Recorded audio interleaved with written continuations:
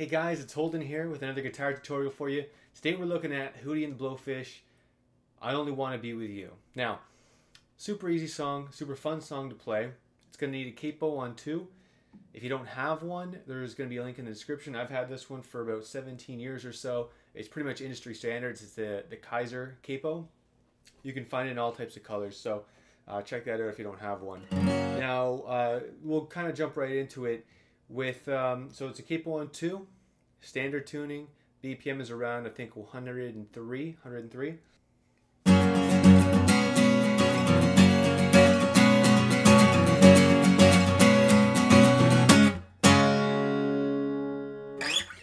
Now what I'm doing there is pretty much just an E, and then I believe it's E suspended 2nd, 4th, either way. So it's just open 2 2 1, open open, open open, 4 2, open open.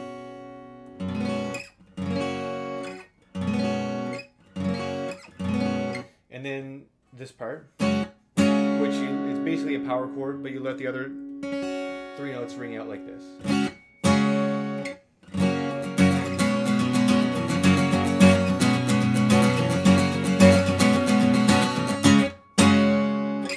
And the strumming pattern is pretty simple. It's just down, up, down, up, down, up. And the second part is like up, up, down, down, down, up. So.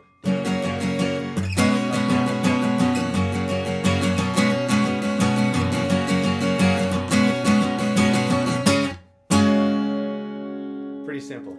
Now the only other part that's, the only other rhythm part that you're really going to need to know is, you know, I'm tangled up in blue, that part. So it's...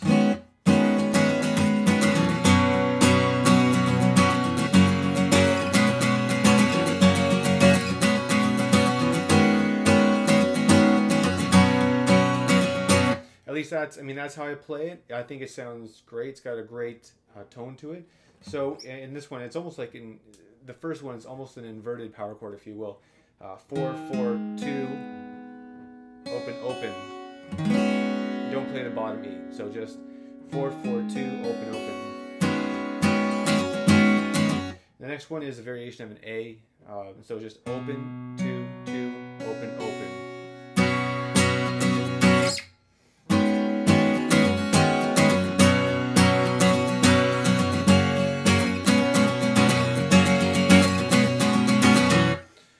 And that's pretty much it for the rhythm parts that you'll need to know. It kind of goes back and forth through that. So the rest that's kind of left up to it is the solo and the lead that goes over the chorus part. So for that, we're going to need to use an electric guitar. We have an electric going on here. Capo back on 2. Just keep the capo on 2. I've got headphones on here so the sound doesn't go into the mic. That's for your benefit as well. So the first part we'll look at here is the lead. You know, whenever he says only want to be with you, there's a little lead that goes, and that's pretty simple. You'll learn it in the next 2 seconds. So basically, on the A string, 2 4, and then on the D string, 2 4 4 6 4 2 4 2. That's it. And then slowly.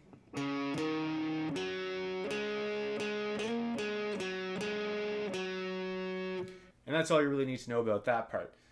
Now, the more fun part is the solo that's just coming up. Make sure you keep the capo on that, on 2. So the solo is really fun because it has you know, bends, slides, pull-offs, the works. So it's kind of going to give you a little, you know, a little workout here for this. So the first part we'll take it section by section. The first part, let me change my pick actually. Oh, by the way, I don't, you know, it's funny, I don't even own a guitar amp. I'm using an app called Amplitude. It just comes through my computer speakers or my headphones or whatever. It's like, it simulates amps. So, I mean, check that out too if you're looking for a solution, if you live in like an apartment or something like I do, and you don't have a guitar amp. It's a good you know, opportunity. It's a good alternative if you don't have that. So check that out. So the first part is the pull-offs part. And it might sound kind of tangled in the actual mix, but I'll show it to you slowly first. Then you'll kind of get the hang of it here.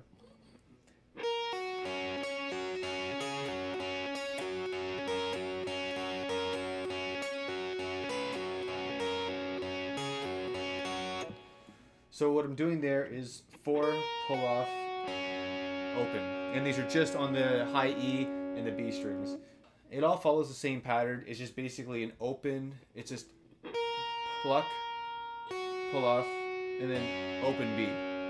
So the pattern here is 4, 7, 2, 7, 4, 4, 7, 5, 4, 2. So. And the way that's kind of how it's played at a regular speed. And there's 2 ways you can kind of end that part. So the first one is, and that's how I usually play it. It keeps the sound full, but you want to be aware you're going to be playing, picking like this the whole time. So,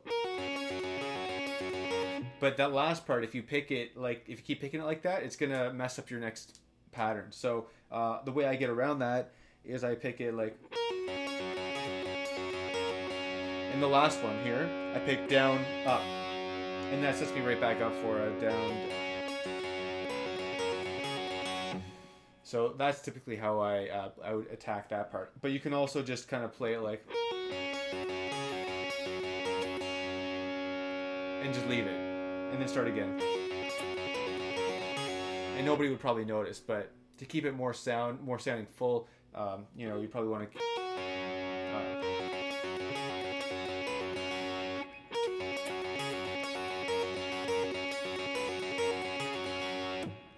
Play it like that. And now the next part is a fun little rundown.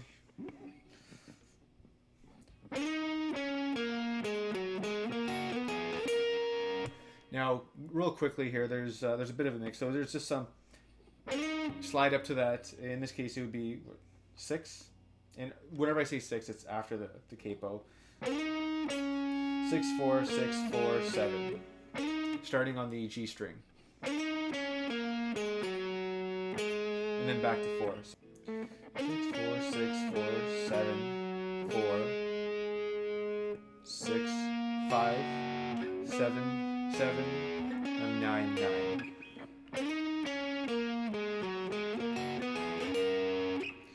So this is how you play it.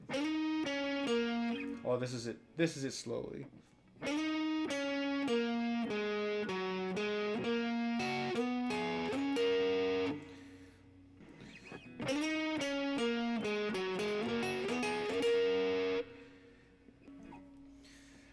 The next part is probably the most fun part. We're going to do it all in one go. So the first is a bend, and I guess for simplicity, I'd hate to change the way that I'm doing things here, but for simplicity, we're going with the bend on the 13th fret, the actual 13th fret, not relative to the capo. So it's just a full bend, like a full step.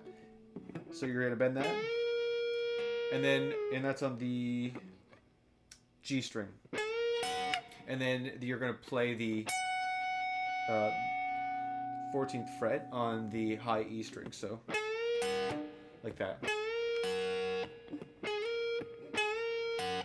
Oh, that was kind of flat. There we go. So I'll play it real slow for you.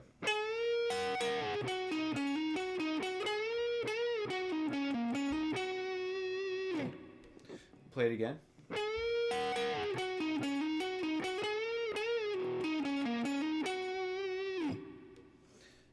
So essentially that is bend up, 14th fret.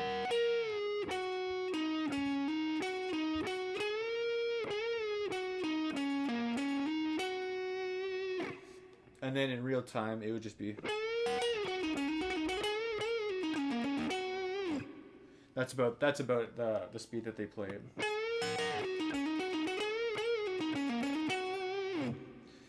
And that's essentially all you'd really need to know to play Hootie and the Blowfish. Only want to be with you. Thanks for watching. If you guys like that video, please give me a like and subscribe to the channel. I just started this channel, and I hope to bring you a lot more guitar tutorials and even some covers as well. If you have some suggestions for future videos, leave it in the comments below, or any questions, just leave it in the comments below. Until next time, take care.